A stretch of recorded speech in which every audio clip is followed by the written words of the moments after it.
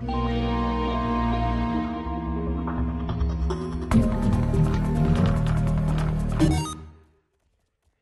what is going on, everybody? Jerma here with a gameplay commentary. Don't know exactly what's going to be in the background. This is going to be another one of my podcasty styled type of videos where there's just something random in the background, something to sit there for you to look at while I talk about some things.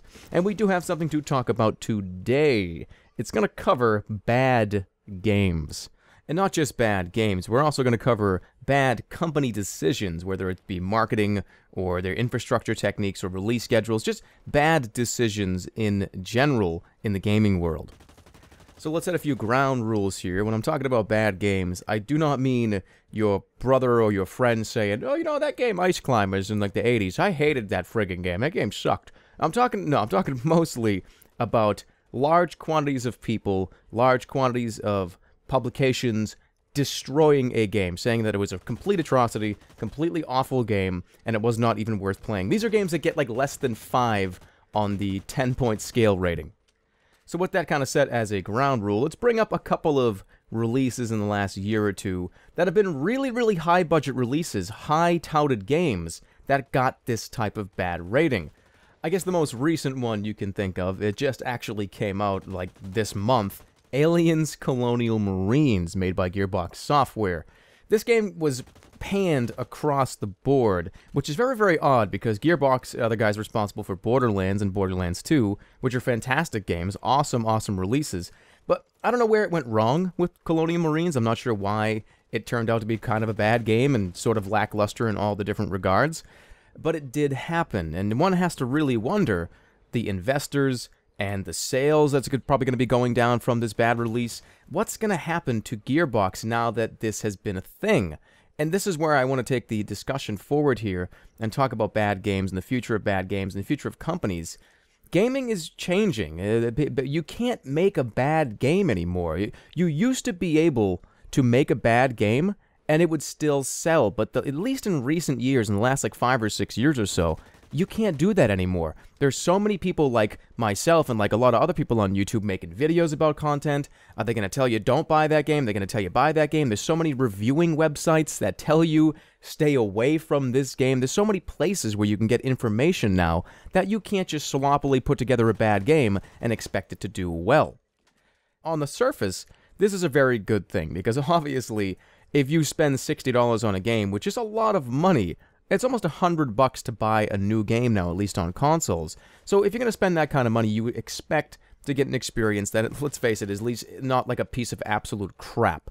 Now, don't get me wrong here. I have played and recommended games that have been, let's say, lackluster in the review department. I know a couple games that I've played recently have been very, very low-scoring games, but they're also very cheap, too. And I think that correlates. There's a difference there between spending $10 on a game rather than $60 on a game and potentially being disappointed.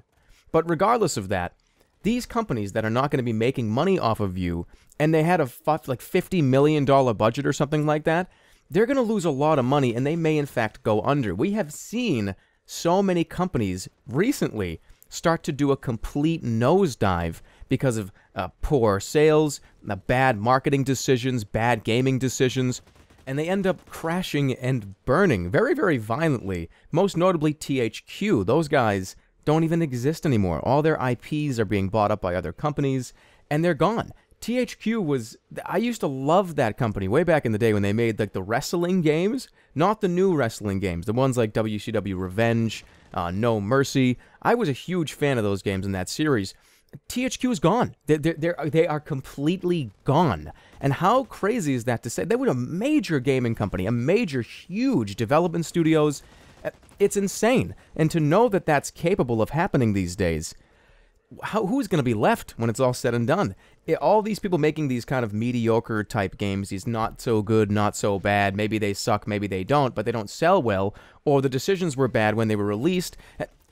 Is it just going to be like EA and Valve, or EA and Blizzard or something that are left? Are they going to gobble up all these studios, all these independent studios, all these major studios? We're going to see like a conglomerate in the future, maybe? Take a look at Nintendo. Nintendo is on the brink of a complete sales disaster with the Wii U. In January, This is a statistic that is actually very shocking, and I could not believe it when I heard it.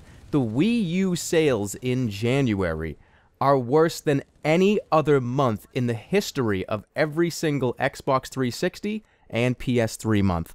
All of them. And those systems have been out for, oh my god, years. They've been out for like 5 or 6 years.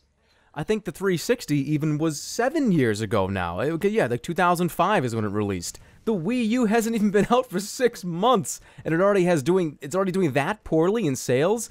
Nintendo's probably very, very much concerned right now. They're probably trying to think of ways to change things, and maybe who knows, maybe this will turn them off from the hardware market. I don't even know. I mean, saying that statement is completely and totally, I have no base to that, because obviously Nintendo has like $700 million trillion billion in their bank account, so they're not going anywhere. But it's interesting to think about, because Sega, think about Sega, the Dreamcast, the last Sega system. That turned out to be a complete and total failure, and Sega went on to just make their games because they had iconic characters, they had iconic franchises. Think about this. Think about Mario being on the PS4 and the Xbox 720, if that's exactly what those names are going to be. But it could happen, and it's because of these poor decisions that companies make, and that's tying it all back to the bad games. And now the Wii U might have some great games, but there's not very many of them, and poor marketing decisions on Nintendo's part probably has led to this almost flop. I don't want to call it a flop yet, because that could be completely untrue, but 3 or 4 months into a product's release at the caliber that Nintendo is used to, this is a pretty dire situation right now. But as always, please let me know what you think in the comment section. Let's keep the discussion going. I'm sure a lot of people are going to want to hear, a lot of people are going to have a lot of opinions on this, and I'm glad to see them. So thank you so much for watching, everybody. That's going to wrap up the video, and I'll see you all next time. And of course, take care, everybody.